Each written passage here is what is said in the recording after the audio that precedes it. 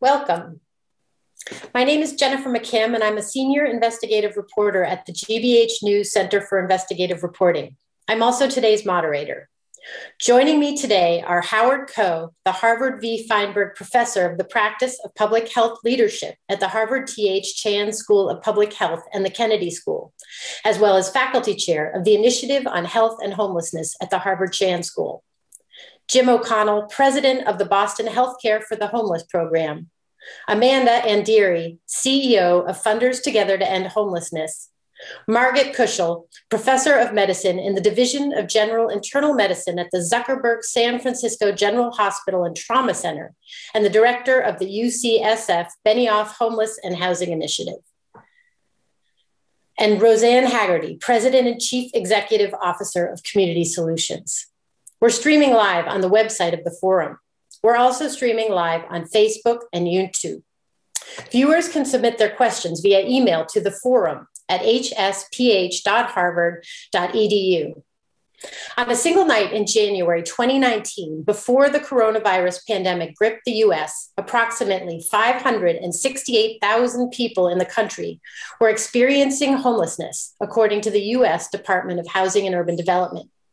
Now, more than a year later, and with the country marking the grim milestone of surpassing 500,000 COVID deaths, experts are calling for a reckoning with the nation's homeless reality. What are the sources and impacts? How has the pandemic worsened the situation? Who is most at risk and why?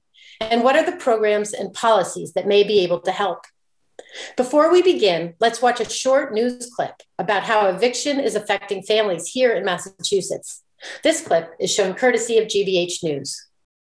This is moving from the family shelter that we were first placed at. Sherry Scalona leafs through files, a fraction of the paperwork, she says, cataloging her family's housing struggles. Nearly a decade ago, they lost their home in the town of Wilmington to foreclosure. We had to get everything packed up, all the children and whatnot. And then off to the next place that they wanted to send us. Scalona, her husband Bill DeMullen, and their 7 children still have family photos, but most other belongings were left behind as they moved from one hotel to the next until they couldn't afford it. The state ultimately found them housing in the only available place, more than 100 miles from home in the city of Holyoke.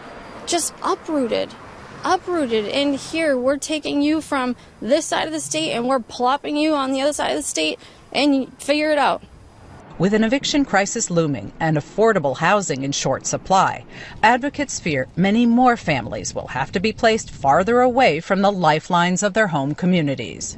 Homelessness and eviction can spiral a family in a way that has really long-lasting repercussions on the children, the family itself. It's a really destabilizing force. And it's hard to climb back. Just over a year and a half ago, DeMullen got a new job as an assistant manager at a gas station. And before he got his first paycheck, he says, the state moved the family from their shelter apartment into a market rate one. They got a year of help paying the rent. But soon after that aid ended, the family fell behind and now faces eviction.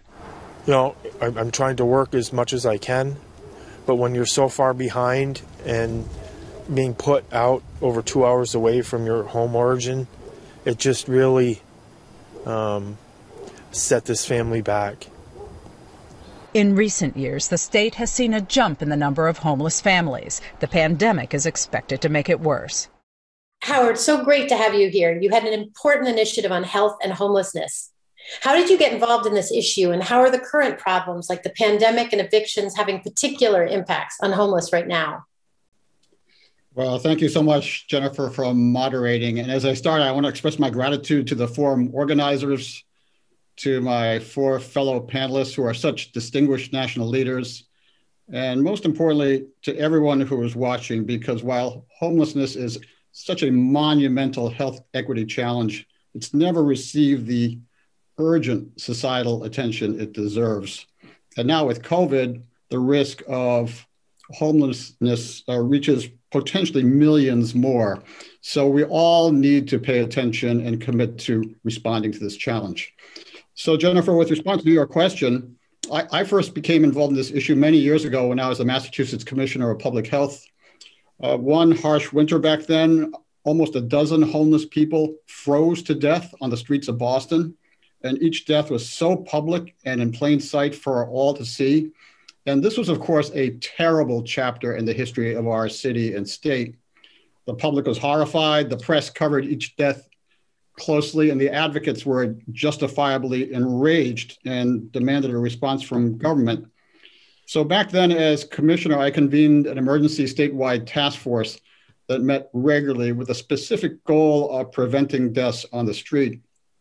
We ended up meeting over several years, in fact, and I would like to think that we coordinated services a bit better and helped people a little bit and made some kind of a difference. But the single most important thing I remember from that experience was that I was fortunate to ask my lifelong colleague, Dr. Jim O'Connell, who's on this panel today, to start each of those meetings with comments on each person who had died, because it was assumed that the people who died were unknown, and people who are homeless are regularly viewed as faceless and nameless. But to our surprise, we found that each person who died was well known to Dr. Jim and his colleagues at the Boston Healthcare for the Homeless program. Jim started each meeting describing each person who died, who they were, their hopes, their dreams, their struggles, their disappointments. And he brought so much needed humanity into the discussion from day one. So I remember that so clearly. Later, when I was Assistant Secretary for Health in DC at the US Department of Health and Human Services, I learned much more about what the federal government is trying to do to coordinate addressing homelessness through the US Interagency Council on Homelessness, which brings together all 19 federal agencies. And I was also pleased to see that HHS now funds over 300 dedicated healthcare for the homeless programs across the country.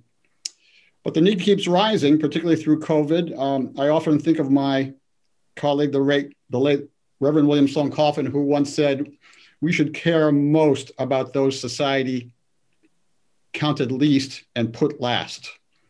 So right now, why are people homeless? Who are they? And why is it getting worse? At the very basic level, people become homeless because they are unable to access affordable housing, with affordability defined as housing payments not exceeding 30% of household income.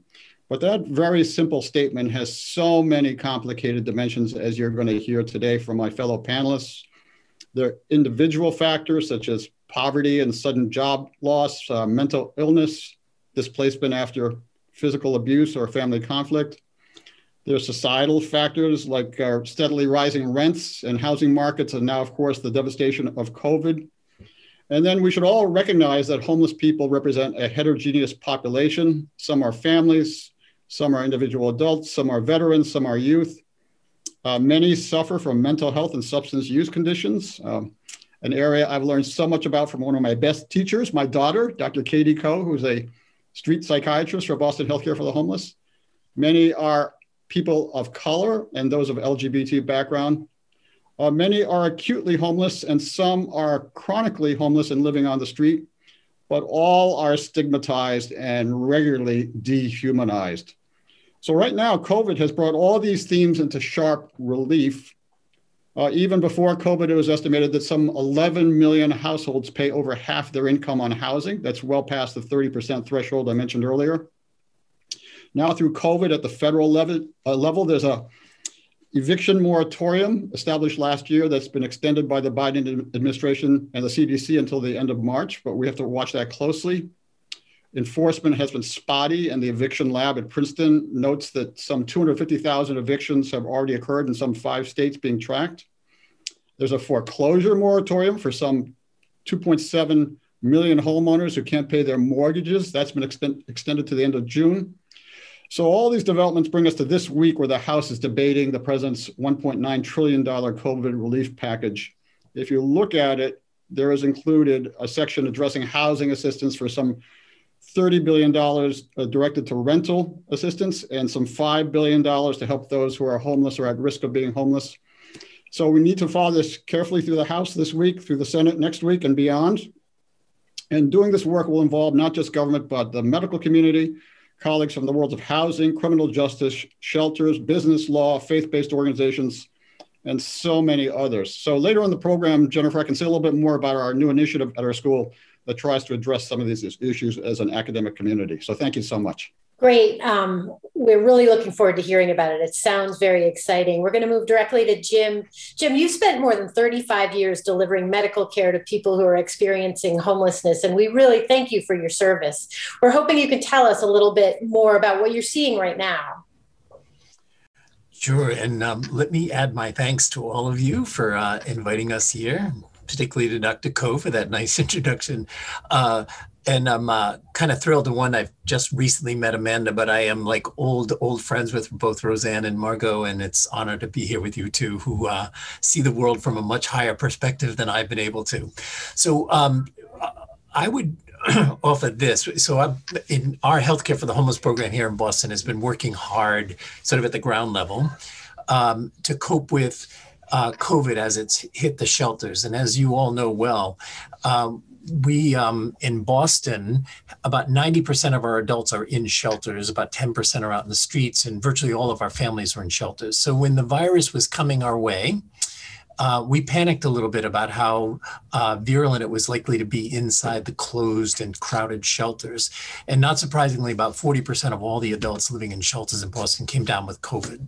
And what we had to realize, come to realize is, we have clinics in about 25, 26 shelters around Boston, most of the adult and family shelters. We have clinics at the hospital, both at Mass General and at Boston Medical Center. And we have a 104-bed respite program, which we've been developing for many years with the help of a lot of partners.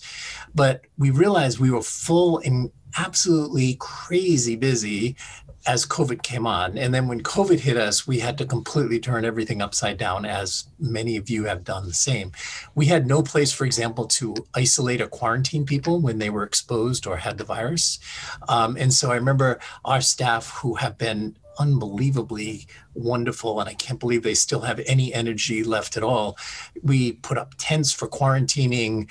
The mayor helped us get extra places so that the shelters, who have been great partners, were able to go from 500 or 600 people down to 200 people to make sure that the virus, they could do some distancing.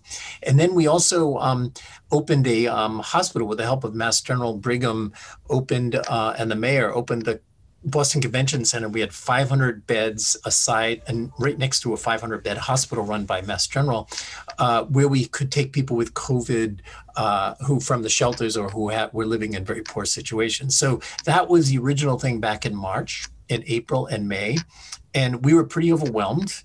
But thankfully that first wave went away, and we had a somewhat quiet summer, and then in the fall it all came back again.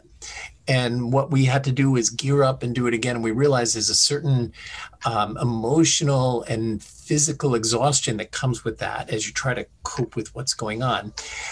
But there's been a ray of hope recently. And just to frame shift onto that, what we've now can do is vaccinate. And Massachusetts, as many of you know, put people living in congregate shelters up high on the list in the category 1. So we've been now not only trying to take care of the people who have COVID in this current wave, which is thankfully going away, but also beginning to vaccinate people. So using our network of clinics and all the shelters, we've vaccinated about 50% of everybody who lives in shelters now, at least the first shot. And as all of you know, finding everybody for the second shot is going to be the next real challenge. And I think we have about, there's been about 1,800 people who have gotten their vaccinations, a combination of staff and guests. I think we've gotten about 400 of them to their second doses so far, and we'll see how we do going forward. And that remains to be seen. But it is a ray of hope. And we are really hopeful at this point that maybe things will begin to get a little bit better as the number of people who have had the virus and those who have now been vaccinated begins to increase our protection and immunity against future stuff. But let me leave it at there. I just would share with everybody that it's been an exhausting time. And what I worry about really intensely is all the stuff we cannot do when we're doing COVID focused activity. And when I think of all of our folks with cancer and diabetes and COPD or lung disease, all of those people that used to be our everyday life, we've had to really ameliorate our services in order to take care of COVID, which was the immediate threat. So I'll be interested to hear everybody else's experience in that. But let me stop here and just say I'm thrilled to be here and hope that perspective isn't too local. No, thank you so much, Jim. And ray of hope is something we're all really eager to hear right now after this long, dark period of time. Amanda, we'd love to hear from you and about your great work as the CEO at Funders Together to End Homelessness. You speak about homelessness through a critical lens of racial and social justice, and we're hoping to hear more about that. Good afternoon, everyone. Yes, my name is Amanda Andiri. I am in Northern Virginia, right outside of DC, on the stolen indigenous land of the Montauk tribe. I want to begin actually by acknowledging that this is still Black History Month. And for me, it's Black Futures Month, a time to acknowledge our history so we can plan for a future of a liberated state. If we want to end homelessness, and I think the only way we actually can end homelessness is through a racial and housing justice lens. It actually has to start by having panels and discussions like these that look a lot different. I know I was invited to join by my colleague and partner and friend, actually, Margot, who insisted this panel be more diverse. And frankly, it is the responsibility of all white leaders in our movement to give up power and ensure panels like these represent the diverse leaders who have been crying out for racial justice, leaders with lived expertise of homelessness. Panels like these, discussions around housing and homelessness in the future should be majority Black and Native American people and people with lived expertise of homelessness. As you mentioned, this has been the work of Funders Together to End Homelessness. We are a network of philanthropy that in 2019 lifted up 5 years worth of work to make 8 commitments and 4 aspirations towards racial equity. We've since moved to an organization that's thinking about what it means to be anti-racist, what it means to center racial justice, and eventually what it means to be pro-Black, pro-Indigenous, pro-LGBTQ, as well as being anti-racist in our policy and practices. So what we know in a time of crisis, especially during this pandemic, is that COVID-19 is not and never was the great equalizer. In fact, it has only exacerbated the structural inequities that already exist. We know that Black, Native American, and Latinx communities have been disproportionately impacted by those disparities in the virus. And these disparities we're seeing are rooted in structural racism and are not about race. This is not about pre-existing conditions. It's about pre-existing inequities from stolen indigenous land and chattel slavery. As Race Forward reminds us, COVID-19 kills and structural racism is its accomplice. And we have seen that actually for years in the homelessness system. I could go into a lot of data, but we know that disproportionately Black people, for example, are 13% of the general population, but account for over 40% of those who experience homelessness. And we see those same disparities in American Indian and Alaska Native individuals. And even when we control for poverty, we see those same disparities. So we can't minimalize these disparities to think it's about economics or about location or geography. We know it's because of government-sanctioned racism and years of disinvestment in housing justice. We see these even when we look at the disparities around LGBTQ youth and the disproportionality in Black and brown youth who experience homelessness. So I hope today we can get into discussion about the only way to end homelessness is actually to address structural racism. What does it mean to, as a part of racial equity, to be diverse and inclusive in these conversations, and how we get to housing justice. Amanda, thank you so much. I'm so glad you decided to come, and your voice is so important to this conversation. So thank you so much. The next person we're going to hear from is Margot from the Benioff Homeless and Housing Initiative, and we're really looking forward to hearing about some of your research there. Wonderful. Thank you so much for inviting me. So I'm Margot Kuchel, and I'm at UCSF, where I direct the Benioff Homelessness and Housing Initiative. where we agree 1,000% with my friend and colleague Amanda that we cannot address homelessness without centering racial justice and without being honest about the ongoing effects of structural racism in our society. When we founded the BHHI last year, we founded it with the goal of translating the evidence-based about ways to prevent and end homelessness into policies and practices and to fill the gaps where there were questions. So we try to do things a little differently than traditional academics. We use a method called strategic science, in which we're in constant communication with what we call our end users. So impacted communities, members of impacted communities, policymakers, nonprofits, health systems, everyone sort of engaged in this problem, housers, to find out what questions they still have and to work to translate those questions into research questions and to deploy those answers to those questions and circulate the responses back. We're also constantly trying to lift up the evidence base and to acknowledge we basically know what to do. The problem is more that we haven't done it. We like to say that we're trying to influence the 3 Ps, policies, programs, and perspectives, because until we change the hearts and minds of most Americans, the policymakers are not going to be able to get out in front of that. During COVID, our work shifted dramatically. And so one advantage of strategic science is that we're sort of ready to switch to see what needs to be done in the moment. So in the first weeks of the shutdown, even before the shutdown happened by, December, January, we were already worried about this. We were planning with our health departments and with the housing system, particularly in California, about what to do. As soon as the shutdown happened in California, in the Bay Area, we were, I think, the first place to shut down in the country. I was deployed to the State Operations Center, where over the course of 2 sleepless days, we came up with a program which became Project Room Key, where we used hotel rooms, which were newly emptied because of the lack of tourism, to move people experiencing homelessness to safety out of congregate settings and out of unsheltered settings. We applied to FEMA, and we're the first in the nation to get a FEMA waiver. And by the way, this is the first time that FEMA has provided housing funds for people who are homeless during a national disaster. That program has become a national model, both where we move people at high risk of serious complications of COVID to stay in the hotel rooms throughout the pandemic, but also people who are in crowded housing or otherwise can't be safe, who are experiencing mild COVID symptoms or who have been exposed. We've done a lot of work trying to bring testing to homeless communities. We're right now doing rapid testing in every shelter in San Francisco, and we've done large outreach measures to people throughout in unsheltered settings.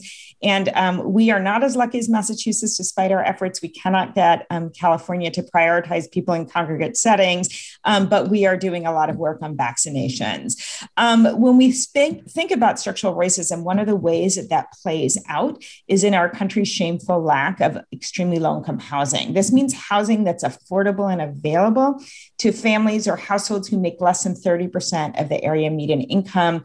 Make no mistake, the reason we don't have this housing has everything to do with our nation's racism. Right now in our country, there are only 36 units of housing available and affordable for every 100 ELI household. In California, we're the second worst in the nation with only 23 units. We can't end homelessness by simply plucking people who are homeless out of homeless situations and putting them in housing. We've got to get to the root of the problem. Finally, I just want to mention, as I'm the only West Coaster, I think, on this panel, is that people will often think that homelessness in California is sort of worse than in other parts of the country. I'm from New York. People, when I ask people, where's it worse, New York or San Francisco, everyone raises their hand and says San Francisco. It's not that I'm proud of how it is in San Francisco, because it's horrible, but just a reminder that actually in New York, it has a higher prevalence of homelessness than San Francisco does. New York has a right to shelter, such that only 5% of people who are homeless in New York are unsheltered, whereas in California, about 2/3 of people are unsheltered and thus more visible. Unsheltered homelessness is horrible and dangerous, but make no mistake, the answer to homelessness is not simply warehousing people in shelters where mostly Black, Brown, Indigenous people are out of sight and out of mind, but suffering horribly. And so to end homelessness, we need to be talking about racial justice, housing justice, a right to housing, and not merely a right to shelter. So maybe I'll stop there and turn the mic back. That is so important. And we're going to be discussing that more along today. So I really appreciate you bringing up those really important topics. Roseanne, sometimes people make the mistake of viewing homelessness as a personal failure. And as we've been hearing, clearly that's not the issue. Can you talk about Built for Zero and why it's using data to inform policy and programs related to homelessness? Thank you, Jennifer. It's an honor to be here with the wonderful group here in this important conversation. Built for Zero, an initiative of Community Solutions, takes a public health approach to homelessness, and we work currently with 84 city and county regions across the country, really communities of every type, every politics. And by a public health model, I mean, we have come to see that homelessness is basically a complex systems problem. It's not, as and everyone has pointed out, it's not about individual failure. It's about system failure. It's about choices, historic racism that has really created a landscape that we must actually work differently on this problem. And with a public health model, what we mean by that is we have focused in our communities on a population level outcome. We have worked on getting across the community the right team of all of the key players who have resources, information, rule control, to actually focus on the aim of reducing homelessness. We saw, after really 20 years of being a very prolific builder of affordable and supportive housing, that the absence of an operating system that actually connected everyone's efforts and that was accountable to each person and getting that individual or family housed was equally important to having an adequate supply of housing. And so Built for Zero has essentially mobilized some of the techniques that have led to such enormous progress in disease eradication and everything related, reductions in traffic safety, fatalities, and what have you. And what we teach communities to do is 5 things differently. 1, to define the problem as a complex problem that requires a dynamic and collective and collaborative response. 2, to have that right team together, that everybody is working toward a community and population level end state, as opposed to simply the operations of their own program and staying in compliance with funding rules. 3, to have the right data. This is essential for assuring racial equity in our systems. As long as this problem is not understood at the personal and at the community level, it's too easy to escape accountability for the racial disparities in our system, and it's too hidden, and we're unable to take action on them to make them more equitable. And so Built for Zero communities are collecting by name, real-time information, and essentially can look at this problem dynamically and apply their resources in rapid and kind of quickly tested ways. The third is the idea of having the right aim. The only thing that really counts at the end of the day are we reducing homelessness in a sustainable way? That has to transcend, do we have good programs? Is it all adding up to fewer people experiencing homelessness? And is it allowing us this collective activity to work more and more toward prevention and putting our resources into the long-term structural fixes that my fellow panelists have described?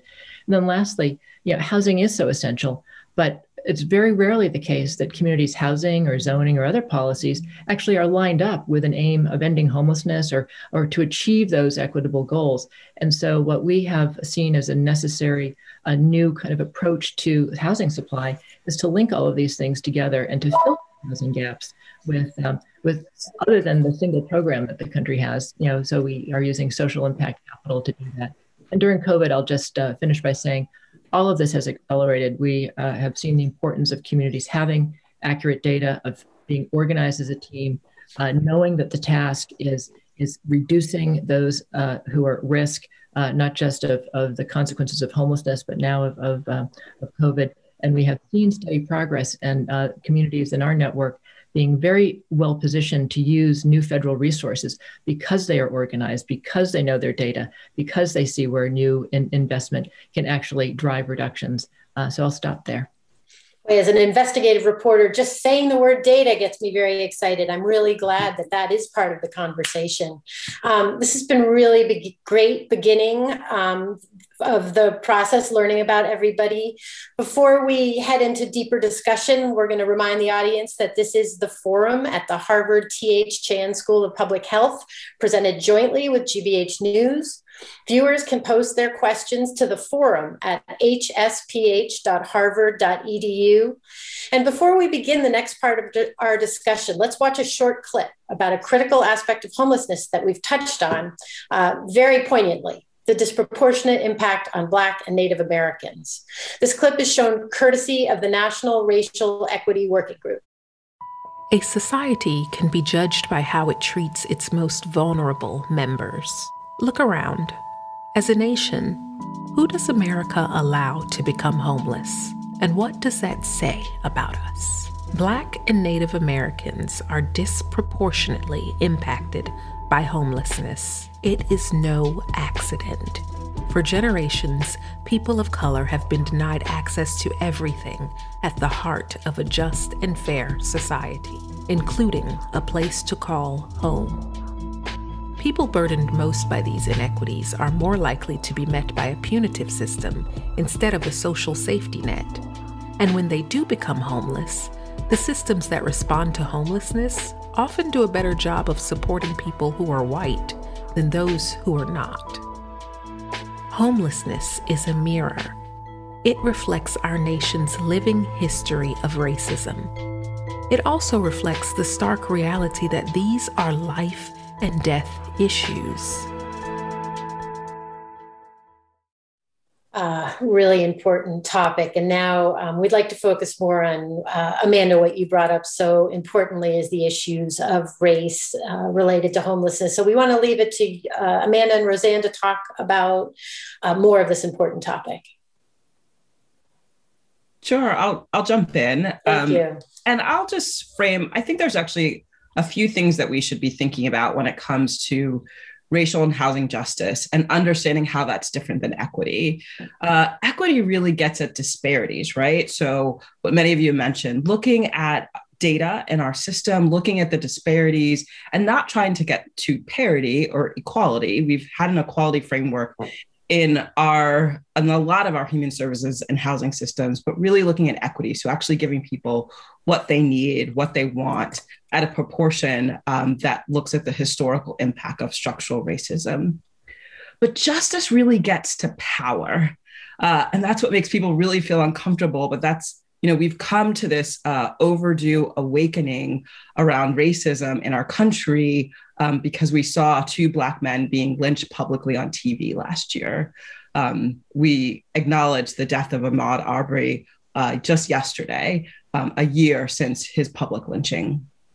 And so we have to take that energy, that reckoning, and actually do something with it to make us feel uncomfortable so we can move to a justice frame. So just a few points around that. Data is super critical, and I applaud especially our partners, Community Solutions, for their work around data and how they're also starting to go deep into communities around racial equity. But we have to recognize that, particularly for Black and Brown communities, we've been over-researched and over-studied. And there's a point where we can look at the data and then we can just believe Black and Brown people and give them what they want and what they need, and do that in concert with data, but also realize that communities have been saying that there's been these disparities for years. And it's a part of our white supremacy culture to actually over-research and not just believe people. And that goes to my point about the difference between equity and justice. For years working in direct service, a lot of our solutions to ending homelessness was just moving people into the next affordable community, the next affordable neighborhood. But what we have to look at is giving people agency over where they live and how they live. And when we move them away from community, move them away from family, move them away from the things that will give them power and agency over their lives, are we really doing them any justice? So yes, the solution to ending homelessness is getting someone into a home, but does that really equal community? And so we have to think about that. We also have to dismantle the idea that success in housing or in anything actually is proximity to whiteness.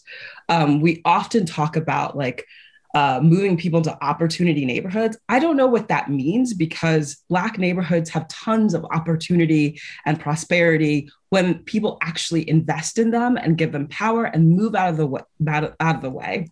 So we need to dismantle that idea that the only success is when people move into a neighborhood that's usually predominantly white. We need to decolonize gatekeepers who hold power. That's including myself, people in philanthropy, everyone on this panel. You are a gatekeeper. You hold power and resources. And the goal of justice is to get resources in community and not be held by any one entity or organization. That's your political power, your actual money, your ability to influence policymakers. Move out of the way. And finally, we have had an incremental approach to housing and ending homelessness in this country. And I feel like we're at the precipice of a breakthrough where we can look at actually how do we explore things like defunding the carceral system to achieve community safety through housing. We need big investments that look at structures, that do look at systems change, but we can't just rely on this incremental approach to housing and have to think about housing justice through housing as an entitlement, as a right, through universal housing. And that's the way that I think we'll actually get to big change.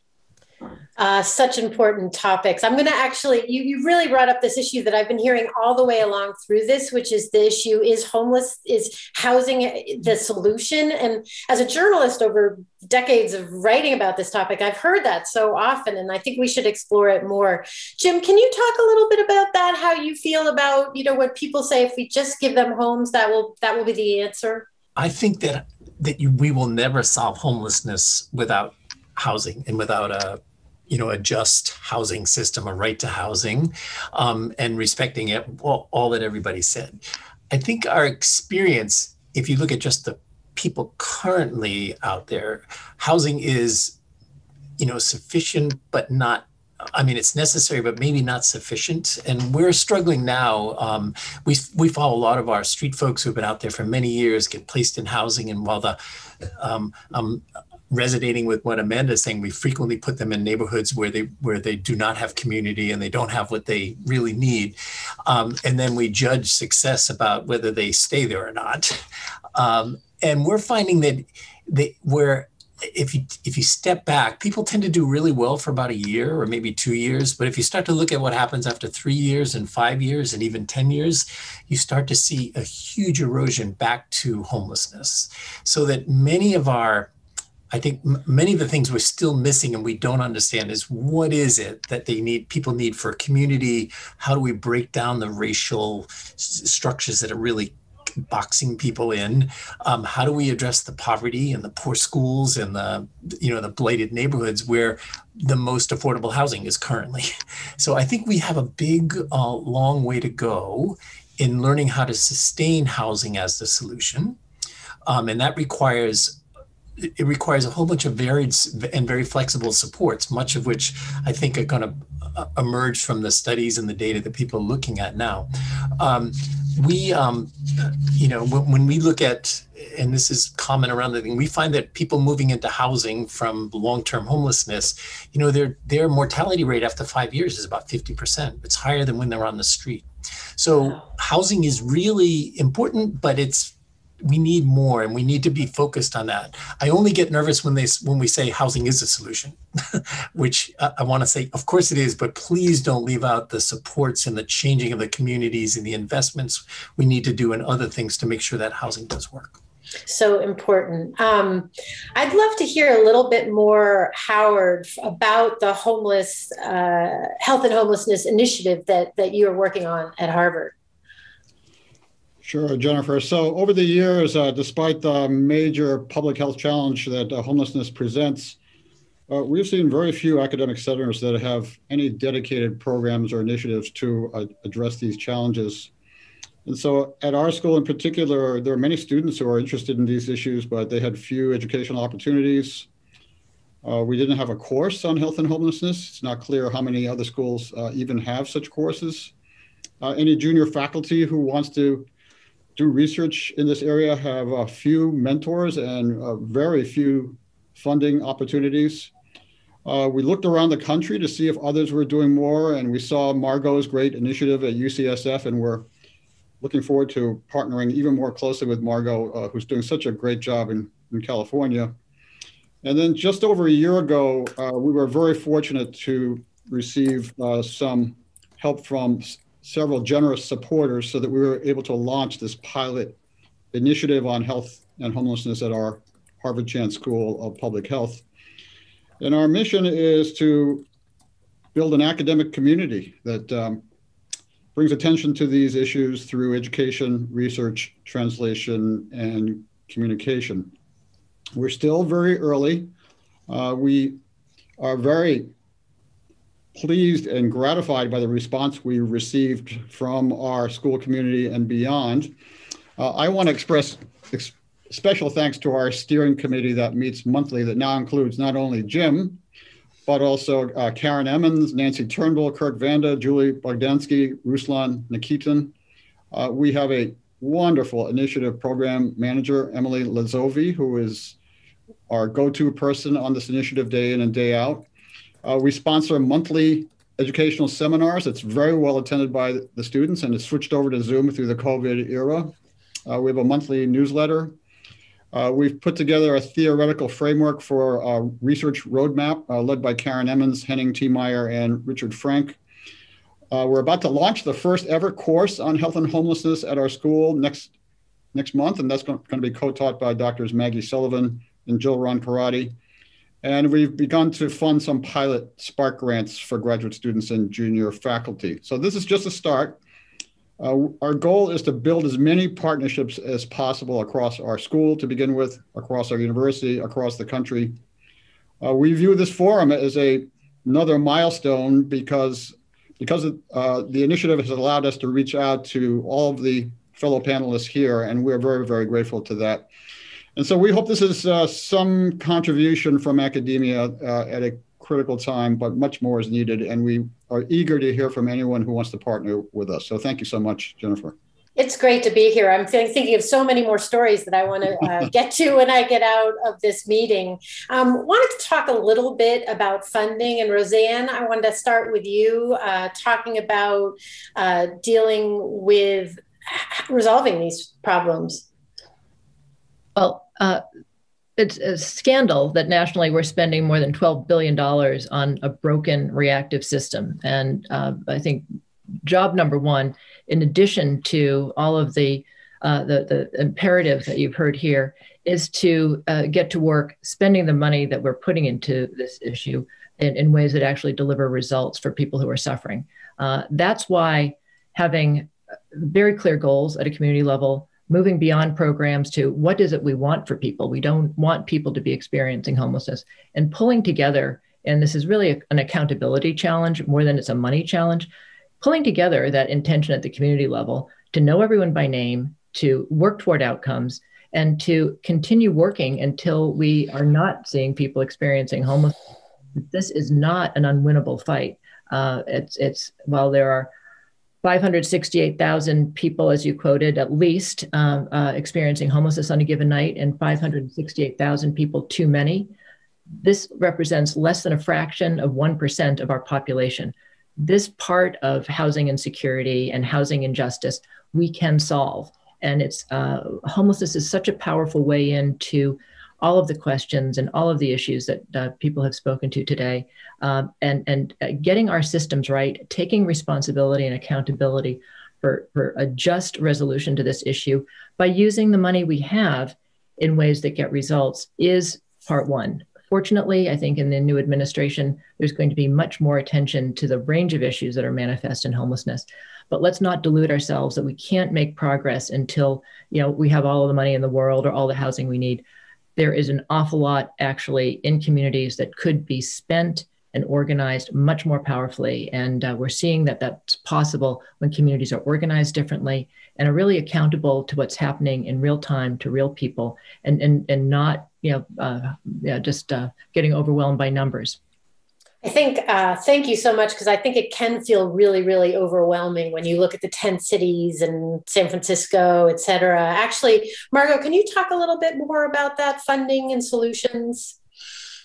Yeah, I mean, I think Amanda hit it on the head, right? We need to put the funding and the power to the people who have been disproportionately impacted by these policies that have led to this crisis. I think I'm always struck by the fact that we will pay $100 a night to put someone in a shelter, but we won't hand families, $1,000 a month to house their loved ones, or house or give it to the person themselves. And so I think part of the thing is, everyone was sort of aghast at this study in Vancouver, BC, that showed if you gave people who were homeless cash, turns out they weren't homeless anymore and they did a lot better. And I think that gets to something that makes Americans very uncomfortable, but is basically the solution here, right? We need to give the money to the people who need it. And that's often giving it to Black communities, brown communities who can house their loved ones. We seem all too comfortable with giving money to sort of service providers, but not actually to giving it to the people who need it. We need to reinvest in housing in this country. People are often not aware, for instance, for rental assistance, that not only is it very hard to qualify for it, many people who need it don't qualify, it can be hard to use it, but frankly, only 1 in 4 households who meet the strict criteria get any rental assistance. But we also need to rebuild and reinvest in the housing infrastructure. But we also just need to give people the resources that they need to end homelessness. There are people who have disabilities. I like to think of the supports that Jim talked about as a disability accommodation. Most people who are homeless don't need these services, but often the people who need these services sort of capture the public attention most. They use the most resources. They sort of are the people notice on the street. And so what I like to say is everybody needs housing they can afford. And that's partially by lowering the cost of housing or increasing people's household income so that they can afford the housing. Some people with disabilities, often mental health or substance use disabilities, need support to help them stay in that housing. And for me, those are just disability accommodations in the same way as I'm a person with a physical disability and often use wheelchair ramps and elevators. Having supports for someone with mental health or substance use to help them live in that housing is in some ways a disability accommodation to that. But basically, we need to move the power and the money to the communities who need it. We need to reinvest in our housing infrastructure, and we need to refund things like housing vouchers. And then we need to make sure that fair housing laws and things are aggressively supported so that people can actually use those resources to live wherever it is that they want to live. So that's what I would recommend. Great. Thank you so much. I'd like to move it back to Amanda. We've talked a lot, Howard talked about partnerships, and I'd like to hear more in terms of solutions about where we need to go. Yeah, actually, I just want to address something that's been brought in the room that I think is really important. This narrative around housing is the solution.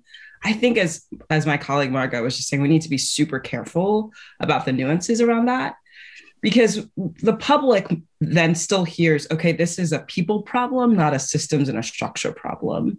And I think we all know people in our lives who need access to services, whether that's mental health and otherwise, who are housed in my family, in my friend circle, are housed because they have the income for housing and the income to access services.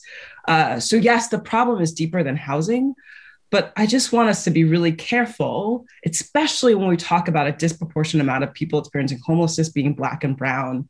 We tend to, in our country, when we say, oh, that housing is not a solution, then default to needing to fix people, that it's their problem, and don't acknowledge the structural racist policies that have brought people to the position that they're in.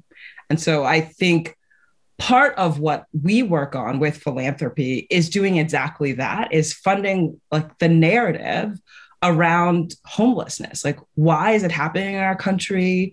What are the solutions? who needs to be speaking about this. So we have a political and public will problem. As Roseanne mentioned, it's not just about a resource problem. We actually have the money to solve some of these problems in some communities, right? In an incremental or an immediate way. But the political will has to do with the changing narrative that happens around what actually will solve homelessness. And we need to be really careful and clear about that. I think philanthropy has a particular role in innovation on the ground. I do think that the solution to ending homelessness cannot be done through private dollars alone. We need big public investments, but philanthropy has traditionally shown that it can innovate with some of our partners and test things on the ground to show what is possible with racial equity and racial justice by giving communities the capacity and the resource to examine the racialized history of their own communities and develop solutions that dismantle some of those systems. So that's the partnership that needs to happen. But ultimately, I think the role of ending our housing crisis is a role of public entities in partnership with private entities. So important. As we're talking so much about this issue, it is so important that we talk about the actual human beings who are suffering and at risk. And Jim, I'd like to throw it to you for a second to talk more about, again, as we discuss all the policy issues, how we don't forget the people that we're talking about and the problems of the moment. You know, I worry a lot. First of all, the richness of this discussion gives everyone, I hope, a flavor for how complicated and how urgent addressing this issue is. One narrow perspective that I would share is I know, for example, of the people living in the streets of Boston that we're taking care of now, it's going to be, if we're really good, it's going to be 5 or 10 years before we get them housed. We just can't create the housing fast enough. So the question that comes up to the clinicians caring for them is, how do you take good care of somebody when you don't have the tools? You know, how do you minimize the tragedy? You know, I was on call this weekend, and we had 39 people of our folks in the hospital, you know, and when I was thinking about it, only one was in the hospital because of COVID. The rest had cancer. They were newly diagnosed HIV, which is coming right through our programs right now. People that are, we had 7 people in the emergency room being committed for mental health issues, and they all languished for the entire weekend in the emergency room because there are no beds for them to be taken care of. So there's kind of there's the upstream issue, which is really critical, but then there's also, what do you do with care? How do you care for people and minimize suffering as we're going along? And we sort of struggle between going back and forth between those two things. And Margot, I completely agree. These are people with disabilities for the large amount, because if you think about who's being placed in, by the way, when I looked at those people in the hospital, about half of them were in supportive housing now and are in the hospital with continued medical problems. But the issue is that since housing has been so rare, the people who are getting in that through these crazy systems are those who have the most disabilities. So those are the people getting into housing right now. And they obviously need the most support. Our program, by the way, I just wanted to share with you, was mandated to have homeless people. In fact, they told us how we needed to look and what our framework were, and they're on our board of directors. So what we do is primarily what they tell us to do. And one of the things that they ask for, and these are people who have been homeless for long periods of time, many of them, they want continuity of care in their system. They want people to stick with them over time. And so the challenge that we've had is, how do you set up a system where you can stay with somebody through through the hospital, into housing, or wherever it's going. And that's kind of dictated where we're coming from.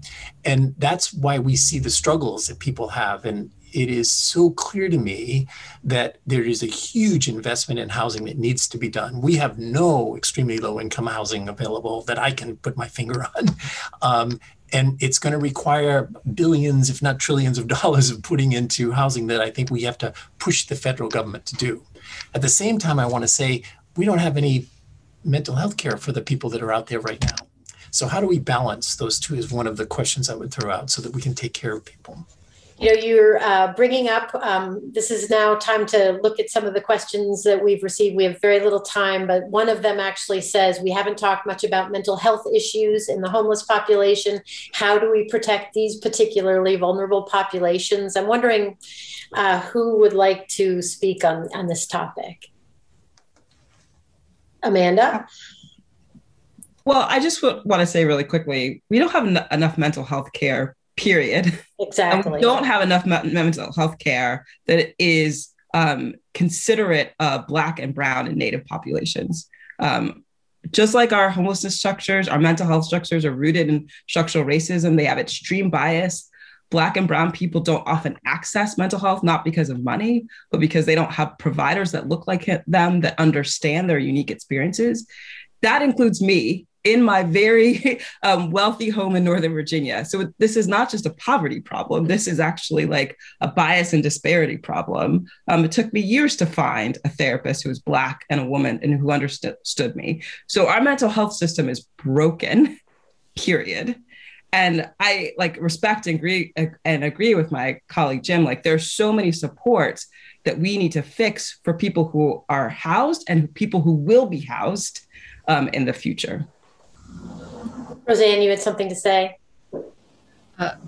Only to concur, and that we estimate that 20 to 25% of those experiencing homelessness also have a serious mental illness, which cannot be improved, cannot be treated effectively without housing. And so, just homelessness and housing justice cuts across so many vital issues that affect our most vulnerable neighbors, that affect all of our families, frankly. Right. It's so tied together, all of it. When you, I think it's also super important to say, that mental health system is profoundly broken, but I don't want people to come away from this thinking that because people have a mental health disability, they can't be housed. We know, given the appropriate supports, which means housing and culturally appropriate, available mental health services, they absolutely can be housed. And I think I hear again and again things like homelessness is because we close the mental hospitals. Not warehousing people because they have a disability was the right thing to do and remains the right thing to do. But what we do need to have is the housing and the appropriate support so that people can thrive in the community. Because I'm afraid if we don't name that, people go back. And one of the most common conversations I have with policymakers is things like conservatorship, or, people say to me, oh, it's because they closed the mental hospitals. People deserve to live in the community in the least restrictive environments. And in fact, we know through evidence that they actually can and can thrive that way. I think you guys are all fantastically amazing at sort of smashing the myths that so many people hear. So I really appreciate it.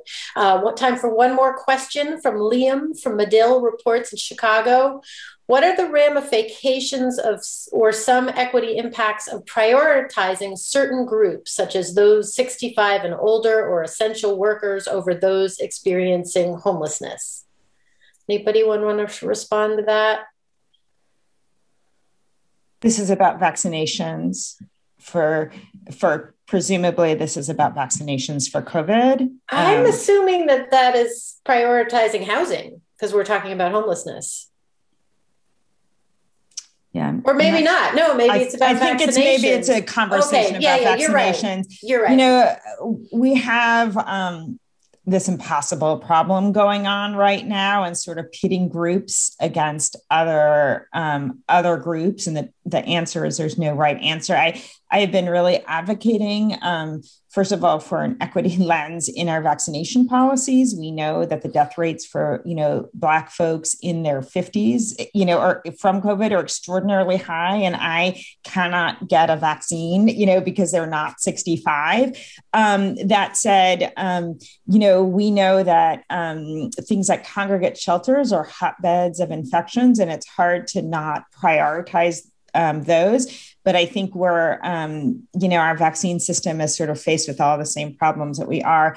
Hopefully that is going to The supply is going to get better soon, but I think we shouldn't be having conversations about things like vaccine hesitancy and things without talking about vaccine equity. We're all going to get out of this COVID crisis faster if we get the vaccines to the people most impacted. And that's just where we are. I've been told we get to time for one more question where we're going to go over a little over our time, but not too much. Here's a question from Jane. GBH News reports today allegations of assault happening in an overnight shelter in Massachusetts. Why would an unsheltered person go to a shelter if safety is questionable? These are, horrible choices people experiencing homelessness face every day, to take their chances on the street or in an environment that feels unsafe, especially for women. That would break your heart. Every woman experiencing homelessness I've ever spoken to tells stories of sexual abuse, and there's nowhere safe. That's why this is such a critical justice issue. So we would like to sort of finalize this really important conversation, which I hope that everybody who's listening to it sees this as a launching off point, if you haven't already been absorbed with this, to give everybody a last sort of thought. We'll go around the room. Maybe Howard, we could start with you. So Jennifer, thank you again for moderating, and I want to thank my fellow panelists for this fascinating conversation. Our country has gone through such a devastating year with COVID, but the only silver lining is that public health, which used to be invisible, is now very visible, and it's a term that's talked about every day. We all see what has happened when we don't think about improving our public health system and investing in it. And as part of that, this issue is very much a public health crisis because it's absolutely unacceptable for all the reasons that you've heard. So I'm hoping that starting now, we can all commit to doing more to address this crisis, because it doesn't affect just some of us, it affects all of us. For all the reasons we've talked about, this risk of homelessness could get worse in the very near future. We are watching Congress debate this very important package. But more critically, we need to talk about how we address these issues better together in a coordinated fashion across all sectors, not just the health sector, not just the housing sector, but across all sectors. Emphasize the health equity theme that's been mentioned prominently throughout this panel, and keep the momentum going. And from the academic side, I hope we can contribute some more. So we're eager to work with all of you in the future. And so thanks so much again for making the time to attend this very important session. Thanks so much. Margot?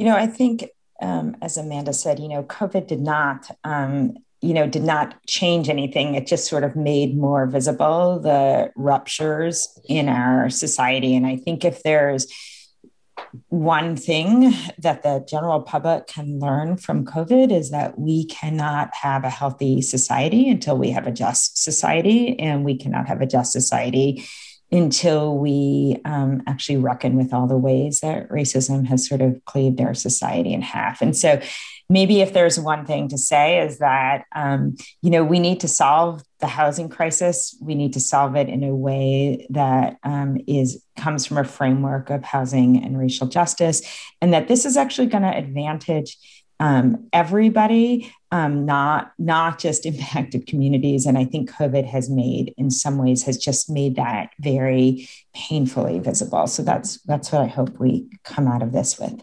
Thank you so much. Roseanne? I think it would be easy to leave this conversation feeling only despair. I hope people take away a sense of the urgency and how much is at stake. But also, I would like folks to know that communities are making progress. Of the 84 communities that we work with, more than half are reducing homelessness. 14 have ended chronic or veteran homelessness. There is a path to solving this problem. And I think to reference Howard's point, in this moment where the country is reckoning with the need for a robust public health system, and Margot's point that a justice and equity has got to be at the heart of it. We actually know what to do. It's about the will and leaning into what's working. Very important words. Jim? One, I find this discussion incredibly illuminating and provocative, and makes my mind go. And so in one way, I want to say thank you to everyone for that. And if I would have a thought on all of this is, I remember that we were stunned when the virus went raging through our shelter system in Boston. When they did the genomics on the virus, it was the exact same strain that had been at the Biogen conference, which was the original super spreader event. So if anything ever taught us from a public health and every other perspective that we're all in this together, it was right there. So rather than blame the victim, I think this was one of the first times I've seen people acknowledge this virus affects everybody and we need to protect ourselves.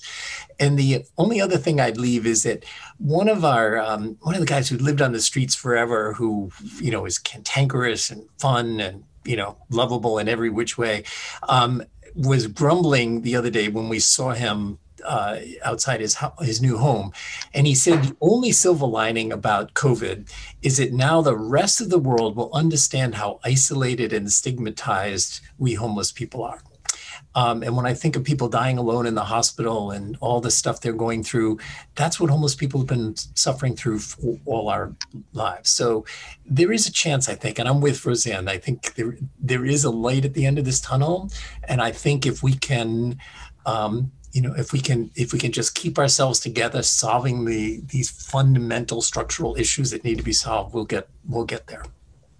I love to hear the optimism in all the seriousness of this problem. And final words to you, Amanda. I agree with Roseanne. I have great hope, and my hope lies in the fact that we are finally able to have conversations, that there is no racial justice without housing justice. We're finally able to say things like our country is actually not broken, right? I hear people say all the time, this is not the America I know. This is the only America the Black and brown people know. Systems designed for our oppression. And when we have those conversations, we actually get to start to uproot and dismantle those systems to get to the goals that we know we can get to. And that means housing for everyone, ending homelessness, ending the disparities we see. So I have great hope because we're living into the tensions of really difficult conversations like we had here today. That's happening in communities. People are not shying away from that. And I would just ask you, when you leave this space, think every day, am I decolonizing myself as a gatekeeper? Am I disrupting the power that I have? So people with lived expertise, people closest to the ground and closest to the problem, are at the table, not with a folding chair, but with a permanent chair, and then get to create their own spaces with the power that they rightfully deserve to make decisions about the policies that have been impacting them for years. Well, thank you so much, all of you. Really incredible. I couldn't believe how much we got through in 1 hour. So important. This concludes our event. The Q&A has been jointly presented by the Forum at the Harvard T.H. Chan School of Public Health and GBH News. Thanks again.